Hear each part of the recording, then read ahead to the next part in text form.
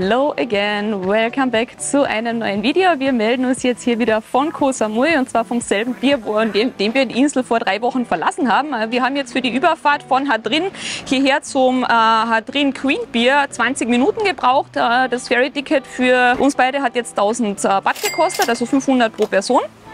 Und ja, die nächsten Wochen verbringen wir jetzt hier auf der wunderschönen Insel Koh Samui. Jetzt warte ich gerade auf Mari, der hat sich hier in der Nähe gerade einen Bike-Verleih rausgesucht, wo er uns jetzt einen Roller checkt eben für die nächsten paar Wochen. Dann nehmen wir uns ein Taxi, damit wir hier unser Gepäck zu unserer Unterkunft bekommen und ich würde sagen, wir sehen uns dann da.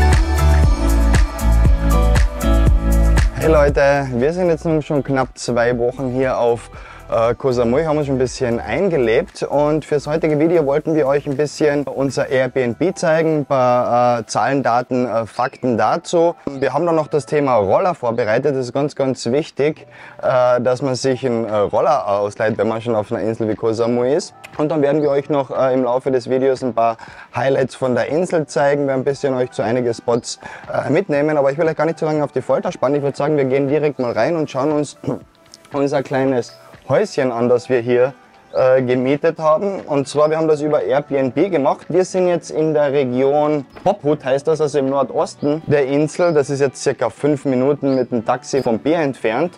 Und ist wie gesagt ein kleines, liebes Häuschen. Wir haben hier 70 Quadratmeter mit 2 Bedroom. Es ist jetzt nicht super luxuriös, aber es ist alles hier, was man braucht. Wir haben eine schöne Küche, gut ausgestattet. Wir haben hier ein Wohnzimmer, hinten noch einen kleinen Backdoor-Bereich.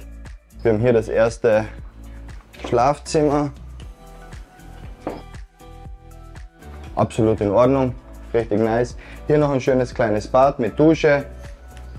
Also was will man mehr? Das Ganze haben wir quasi zweimal.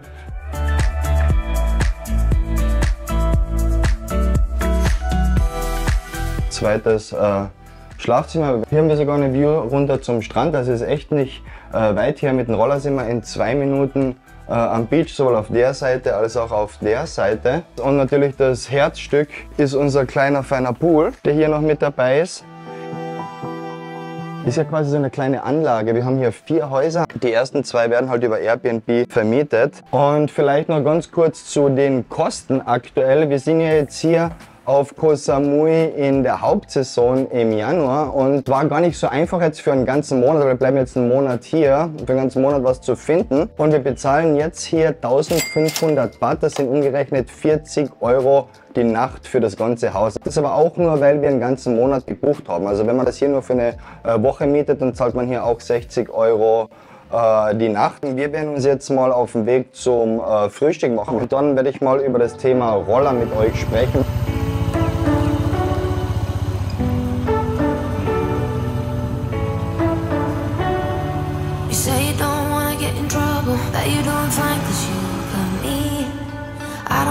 Your little bubble, but you gotta wake up to reality. 'Cause I can see in your eyes, your head is full of dreams.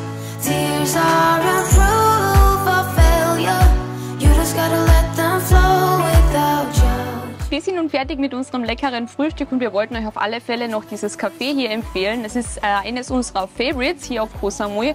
Das Ganze nennt sich Nang, ist direkt an der Hauptstraße. Ich blende euch das auf der Map noch ein. Das Essen, was es hier gibt, ist wirklich genial. Also man kann hier sowohl veganes Essen als auch ganz normales Essen haben. Es ist richtig qualitativ auch hochwertiges Essen, das man hier bekommt. Vergleichsweise zu den anderen Lokalen sehr günstig. Also man hat hier ein sehr gutes Preis-Leistungs-Verhältnis. Jetzt geht es dann weiter zu unserem Rollerverleih. Da wird euch dann der Mario noch etwas mehr über unseren Roller erzählen.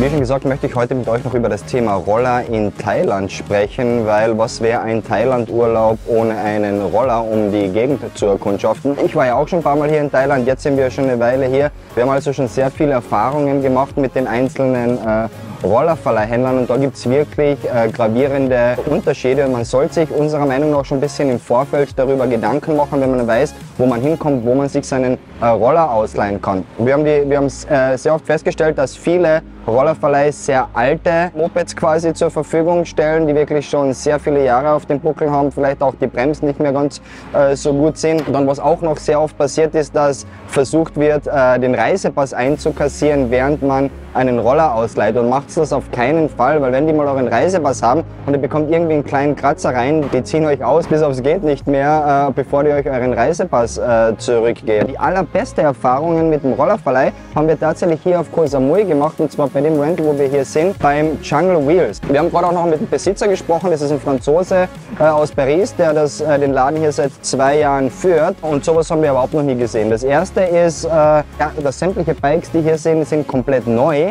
Und preislich gesehen hat auch dieselben Preise wie die anderen Anbieter, die aber teilweise viel, viel ältere Roller vermieten. Es werden in Thailand so 3 Kategorien von Roller vermietet, je nach Hubraum. Also das meiste und ja, wohl gebräuchlichste, das sind die 125 cc Roller, sowie die Honda Click, das ist die am meisten verliehene hier. Die ist auch ein guter Roller, aber wenn ihr zu zweit unterwegs seid, dann wird der ein bisschen schwach auf der Brust. Ihr müsst verstehen, hier Koh Samui oder auch Koh Phangan, man hat sehr, sehr steile Straßen, und uns ist auch schon 1-2 Mal passiert in Koh Phangan, wo wir noch den schwachen Roller hatten, dass wir fast die Straße nicht mehr raufgekommen wären. Und deswegen wirklich, wenn man zu zweit ist, dann mindestens einen 150, 160 Kubik Roller nehmen. Zu den Preisen kann man sagen, es macht natürlich einen Unterschied aus, ob ich jetzt so ein Bike für 1, 2 oder 3 Tage miete oder ob ich es für einen Monat miete. Wir haben zum Beispiel auf Koh Phangan haben wir 3 Wochen einen älteren Roller gemietet, da haben wir 200 Baht pro Tag bezahlt. Wir mussten aber auch 10.000 Baht, also um die 270 € als Deposit hinterlegen. Und hier jetzt zum Beispiel beim Jungle Wheels in Koh Samui, hier haben wir einen niegelnagelneuen, die heißt Honda ADV 160. Also wir haben die jetzt bekommen mit 200 Kilometer drauf, hat 160 Kubik. Ist eine Wahnsinnsmaschine, also mit der kommst du überall rauf, und wir bezahlen hier für 230 Baht am Tag und mussten nur 4.000 Baht als Kaution hinterlegen. Man bekommt auch hochwertige Helme dazu, das ist auch nicht ganz selbstverständlich. Und wie gesagt, sowas würde ich auf alle Fälle empfehlen. Wenn man ein bisschen Spaß haben will beim Rollerfahren, dann holt euch am besten so eine Honda 160 ADV. Und wenn man es richtig schön will, dann gibt es sowas hier, die Honda XADV, das ist eine 350er, die kostet glaube ich so 350 bis 400 Baht am Tag, aber es war mir wichtig, dass wir das mal loswerden, weil speziell beim Thema Roller, man überlebt immer wieder Überraschungen, und wenn ihr wie gesagt auf Koh Samui seid, kommt zum Jungle Wheels und mietet euch hier einen Roller. Wir werden euch auch noch die Webseite verlinken, da ist auch eine Telefonnummer drauf, wo man schon ein paar Tage vorher per WhatsApp die kontaktieren kann und sich schon mal einen Roller reservieren kann, weil speziell im Januar, Februar zur Hochsaison sind die meisten sehr, sehr schnell ausgebucht, aber wenn man die vorher kontaktiert, dann sollte es normalerweise kein Problem sein. Mario war jetzt dafür verantwortlich, dass ihr die ganzen Informationen über den Roller bekommt, und wir haben uns jetzt gedacht, wir suchen uns jetzt einen etwas schöneren Ort, um euch ein bisschen was über die Insel zu erzählen. Also kommt mit. Wir haben uns jetzt noch ein bisschen auf den Strand verkrümelt zu einem Spaziergang, und da möchte ich noch kurz die Zeit nutzen und ein paar allgemeine Infos zu Thailand bzw. Koh Samui raushauen. Wir sind ja jetzt schon eine Weile hier, also jetzt schon bald 2 Monate, und an der Stelle möchte ich noch darauf hinweisen, man bekommt ja aktuell, wenn man nach Thailand einreist, nur ein 45-Tage-Visum, das kann man aber noch mal um 30 Tage verlängern. Wir haben diesbezüglich schon ein Video gemacht, werden wir euch auch hier noch oben irgendwo verlinken. Und ja, jetzt vielleicht zu Koh Samui allgemein. Wir waren ja jetzt schon auf Phuket, auf der größten Insel in Thailand, auf Koh Phangan, der 5. größten Insel, und jetzt hier auf Koh Samui. Und Koh Samui ist irgendwie so ein bisschen ein Mix aus Phuket und Koh Phangan. Also es ist jetzt schon nicht so riesig und so voll wie auf Phuket, aber man kann hier schon noch einiges machen, bei weitem nicht so abgelegen. Unser Favorite bis jetzt, muss man sagen, ist Koh Phangan, aber absolut. Ich denke mir, dass für einige das vielleicht ein bisschen zu ruhig sein könnte. Koh Samui wäre halt so ein bisschen ein Mittelweg. Genau.